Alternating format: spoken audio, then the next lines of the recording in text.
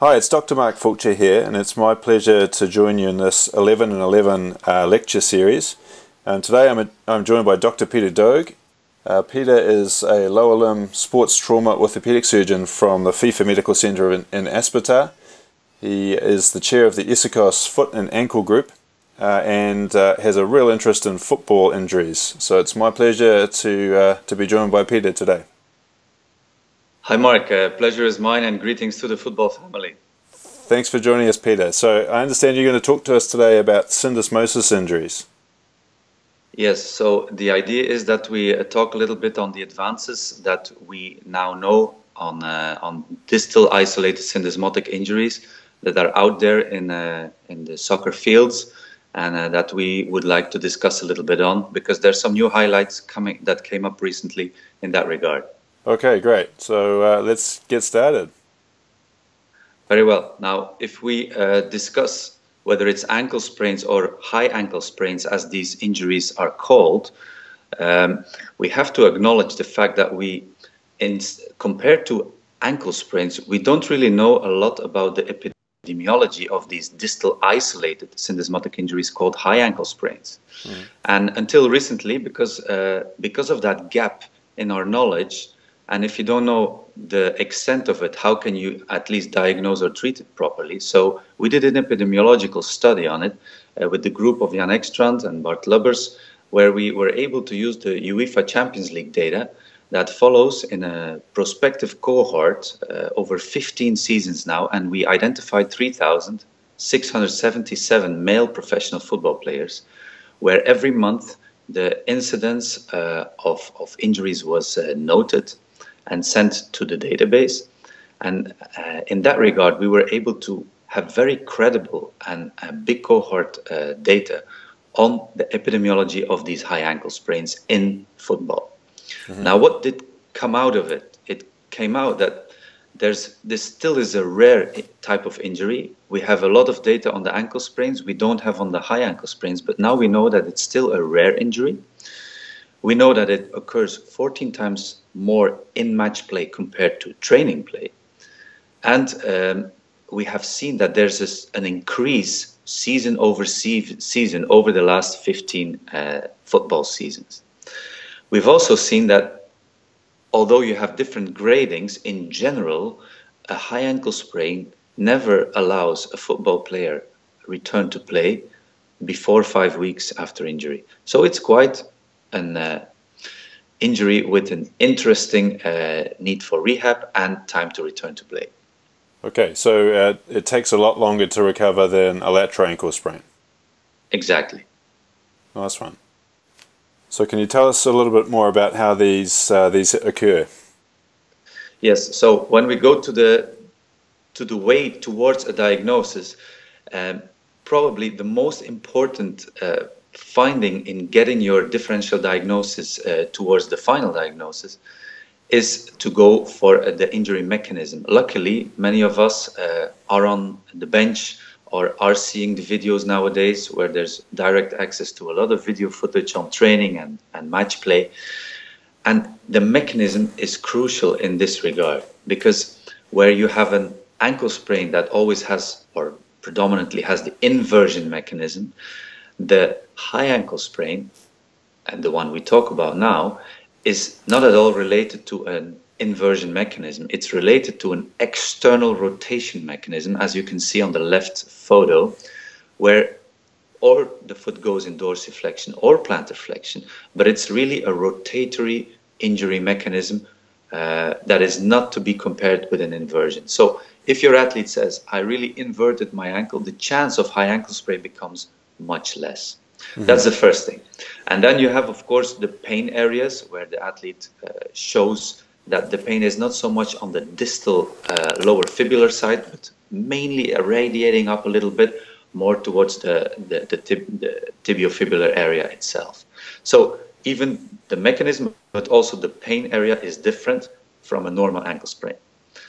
Now, when we jump to a clinical examination, then you can easily access the following tests on digital videos out there online. I just highlighted a few of them. Now, none of these tests is pathognomonic, or the diagnosis of a high ankle sprain. But it is very helpful in order to get your idea in your differential diagnosis, whether it's a metatarsal 5 base, whether it's a sinus tarsi injury, whether it's a peroneal injury, whether it's a normal or call it a lateral ligament sprain, or it's really the distal syndesmosis of which we talk about now. The squeeze test, the external rotation test, fibular translation test, cotton test, and cross leg test are the commonly used tests to get into the picture of having an idea if it's a high ankle sprain or not. Great.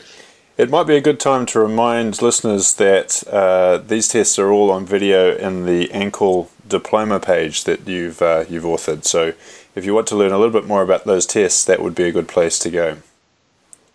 That is correct. The diagnosis, of course, nowadays we have access to a lot of imaging, but it's not always that necessary. We now know that the comparative weight-bearing X-rays, they have a high specificity but a low sensitivity. That means that you can use them in your setup, but as with the clinical tests, it's not pathognomonic. So we really need to create a cocktail of all the diagnostic potential we have in order to fine-tune towards the diagnosis. MRI is, of course, a static investigation, but very helpful in identifying the ligaments itself. We are talking basically about 4 ligaments.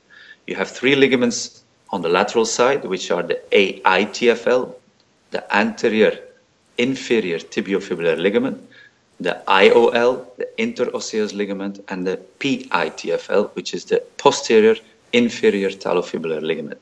These are the 3 lateral ones that we discuss in a syndesmosis, and then we also have to consider the medial side with the deltoid ligament. MRI is, of course, very helpful in identifying whether they're ruptured, whether they're attenuated, chronically hypertrophic, or non-existent, or perfectly intact. So if you don't have access to MRI, but you have access to CT or dynamic ultrasound, or of course diagnostic arthroscopy, you can use these also. For me, CT is helpful in identifying whether there's congruence between the distal fibula and the distal tibia into the axial way, the axial view on the images, to see whether there's diastasis, whether there's more posterior sagging or anterior sagging of the joint itself. Ultrasound can be very helpful, but of course in an acute stage where there's pain, it's not always easy to trigger instability with your ultrasound and testing. But in experienced hands, it can be a very helpful tool in identifying at low cost distal syndesmosis instability. And of course, we come to the diagnostic arthroscopy, which is a surgical procedure that, of course, nowadays is less and less used because our imaging and our clinical assessment can be that strong that we don't need it. But I will talk to you about some cases where an arthroscopy can really make the difference. And if there's suspicion on a clinical basis and or a radiological basis, we can proceed to a diagnostic arthroscopy that can identify the problem and meanwhile treat it. So it doesn't always become just diagnostic, but it can be a therapeutical one also. Mentioning that, the X-ray has some tools where you can take some measurements as the tibiofibular clear space, as the medial clear space, as mentioned on this slide. It is helpful. Again, it's not pathognomonic, but in cases where clear instability occurs, you can really identify already on a simple X-ray whether it's stable or not. Okay. What would be your standard imaging regime? So if you had a player you thought had a syndesmosis injury, what would be your go-to tests? Yes, thanks, Mark. That's a really good question, because this is very practical and is what we need to do. Now, again, the injury mechanism for me is the most important. If it's external, I will already highlight the fact that it might be syndesmosis. And then you come to a simple X-ray, of course, to see the clear spaces, but mainly to identify other combined comorbidities. Because due to some external rotation injuries, you can have avulsions, you can have stress fractures, and that has to be regarded in your diagnostic setup. For me, simply listen well, do the test, take a simple X-ray, make your mind up, and then identify whether you need to go for more additional imaging like MRI, CT, or ultrasound. So that would be plan or the next step, not plan B, but the next step. Okay, great. Okay. Yeah. So tell us a little bit about these grades. Now, we like to keep it simple if we can, and I put 3 simple grades, 3 simple rules, because that's maybe helpful in not just identifying the problem, but also keep it in the back of your mind that you can use it in your initial setup on the pitch or in the medical room of the stadium. If you have a suspicion of a syndesmosis sprain, we mainly talk about 3 grades. The grade 1 is the mild one, where clinically you have some pain, you have a stable joint, the x-rays are fine, and you have some incomplete injury to the lateral ligaments that we encounter a lot in soccer. Of course, this grade is a grade that we treat conservatively, and you can see on the right side of the slide some guidelines towards rehabilitation. And let me jump to grade 3 first. Grade 3 is an injury where there's a complete injury to the syndesmotic ligament with widening on X-ray and a positive testing, mainly external rotation test and squeeze test. This grade probably always requires surgery. Now, the big issue we have in football is that approximately about 80% of our injuries are grade 2s. And grade 2s are the tricky ones, because there's still a controversy whether or a controversy to know whether it's stable or not. What is a grade 2? A grade 2 shows that there's a partial syndesmotic disruption of the ligament, mainly normal X-rays upon identification, and a positive testing clinically.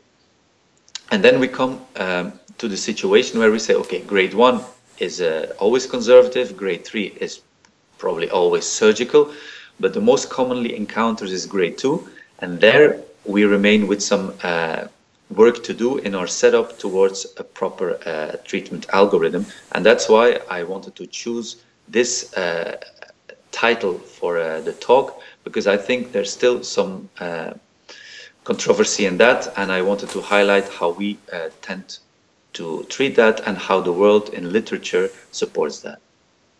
Okay.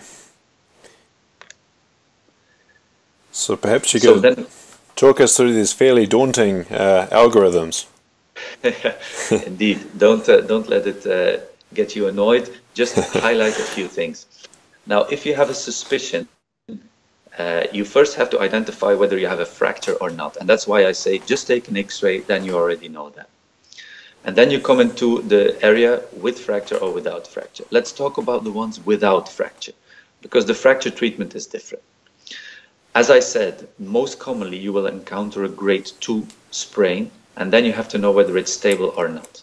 Now, if you look at literature, literature does not support in grade 2s a specific algorithm to say it's stable or not. But we have a few variables that you can identify to know whether you probably have more stability or probably have more instability. And that's on the left slide.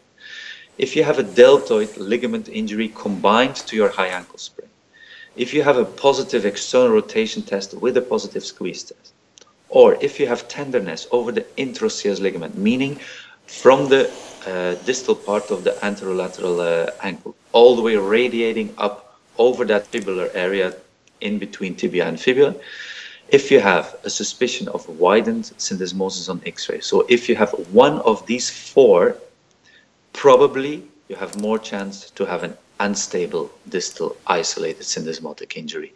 And I think that's very helpful, because this is data that has recently come out the last years, and I have found that in my personal clinical assessment very helpful in order to know whether you have to transfer towards the surgeon, have to transfer towards the bracing and physiotherapist, and so on. So it's been helpful. It's not waterproof, but it's been helpful so far. Excellent. So can you tell us a little bit about some of the surgical treatment then? Yeah, so let's not elaborate too much on the technical details. What I just wanted to highlight with this slide is, first of all, the mechanism. As you can see on the photo, this is a tackle from behind on the left ankle, where you see a forced dorsiflexion external rotation injury. And the first thing we do in that assessment is, of course, the X-ray, as we have discussed previously. Now, It's not always that simple. You don't need training in radiology to see that there's fractures there, that there's cartilage lesions there, that there's diastasis there, that there's avulsions in the ligament there. I just put this slide to show the devastating effects it can have on an ankle in a football player with that forced external rotation injury. Now, when you talk about treating that, this is mainly technically, this is mainly orthopedic work. And what we do is try to realign the joint. All the rest will heal, but the joint needs to be realigned and stable.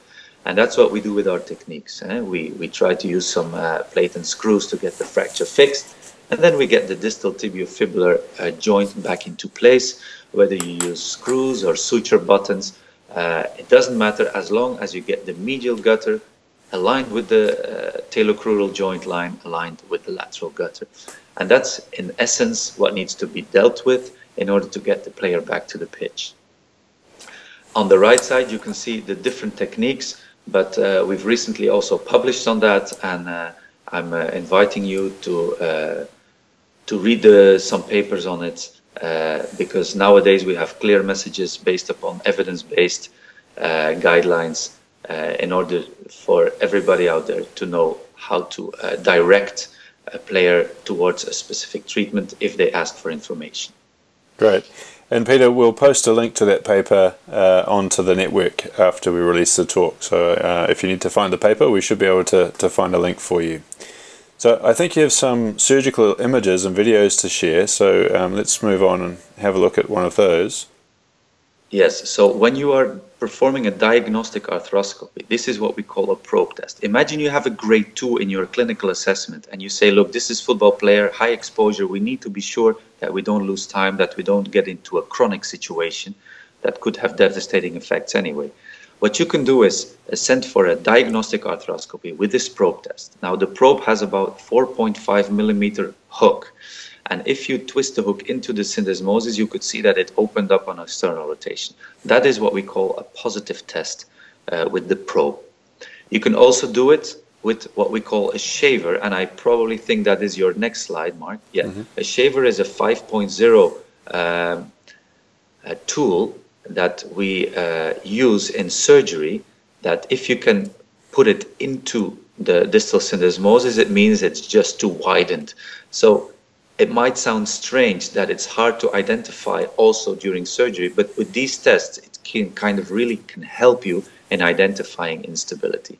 By the way, I have no disclosure at all towards any tool used in any video. Very good. And so I think you have this case to share with us as well, and your approach to this case. Well, as you asked to keep it practical, I think we just took some cases from clinic and want to share with you how we deal with it from beginning till end. Now, this was a player from the youth -21 national team elsewhere that was sent to us with a cast for a mild fracture in his lateral fibula. You can see what we call a Weber-B fracture, which is an oblique fracture of the distal fibula over the joint line of the talocrural joint. Now, I agree, this is a well-aligned, not too heavily malrotated fracture of the distal fibula, but I disagree with the fact that a cast would heal his condition. Because for me, and for, of course, the foot and ankle sports traumatologists out there, this is mainly a soft tissue injury photo where there happens to be a fracture also. So if you only treat the fracture with your cast, you probably have not helped your football player, because there's a complete instability if you look at the photos on the right side. So what we did is say, look, as you can already identify on the X-ray, although it's static and non-weight bearing, you can see there's a widening of that distal syndesmosis. And if you then look into the arthroscopy, on the upper two photos, you can see the lateral ligament. But on the lower, you see the deltoid ligament. And this mainly highlights photos of complete rupture of the distal syndesmosis falling into the joint and the medial ligament torn also. As I said, this is a complete floating ligamentous ankle where there happens to be a fracture. So what we do is we fix the fracture, we fix the instability, we clean up the impingement that is mainly in the anterolateral side of the ankle. And by doing so, you get your athlete back into a stable ankle position that gives him or her much more chance to get to full return to play. So I think most of the people at home will be able to see the work you've done on the player's fibula there. Can you talk us through a little bit the fixation for the syndesmosis? It's not quite as visible for most of us. Yes, so the fixation of the syndesmosis is mainly reducing the distal fibula into the groove of the distal tibia. And once you have that, you have to make sure it moves. So you have to stabilize, but meanwhile allow movement, of course. And having said that, there are two typical tools that you can use in order to get it back into position, but also keeping it there. Because a syndesmosis will not give any big problem to a football player upon straightforward running or sprinting, but it will give the problem in rotation, in deceleration, twisting, in curved running. And by stabilizing the distal fibula with the distal tibia, as you can see with a little rope there, I don't know if you can see it on X-ray, Mark, but there's a little black line from the fibula towards the tibia, and then a little piece of metal on the medial side.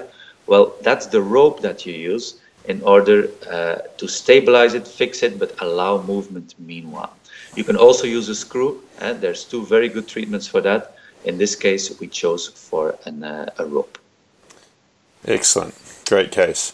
So, Peter, thank you very much for your time. We're not quite ready to let you go. We have a few questions from the network.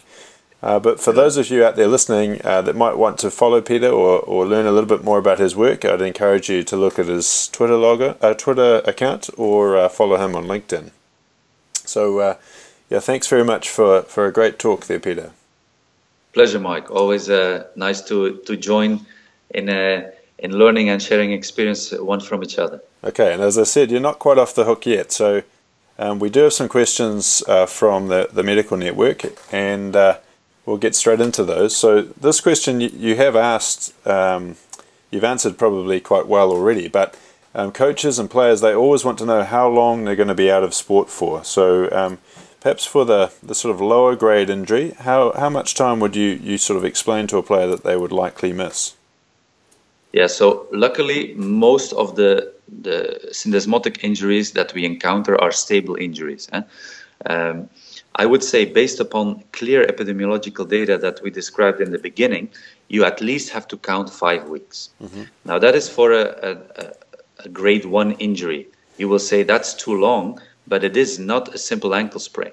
It is much more than that. It's a three-dimensional rotational ligamentous instability that can occur, and the worst is that it becomes chronic, because most of our treatment algorithms don't really work anymore very well for that, and then we have to go to serious surgeries that keep the players longer out. So I would say 5 weeks is what we see from football data as the common time to return to play. Now, if it's a serious grade 2, it might extend towards 2 months. But I would say between 5 weeks and 2 months is what you can expect in the stable, severe syndesmotic injury. Great. So this is a little bit different. It's not about syndesmosis injuries, but frequently in clinic we'll come across a player who's been diagnosed with an ankle sprain, but they haven't gotten better. So what's your approach to a player with those more chronic symptoms, say 3-4 months after what seems initially to be a simple ankle sprain?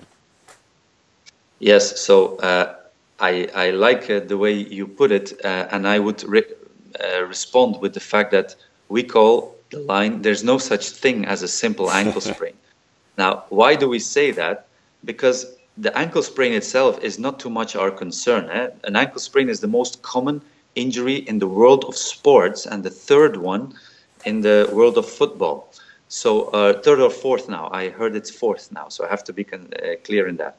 Now, there's no such thing as a simple ankle sprain, because we don't really worry about the lateral ligament sprain because there's so much regenerative potential there with bracing, with good physiotherapy, good neuromuscular training, good proprioception, good stabilization. So this works, and we don't have to alter that.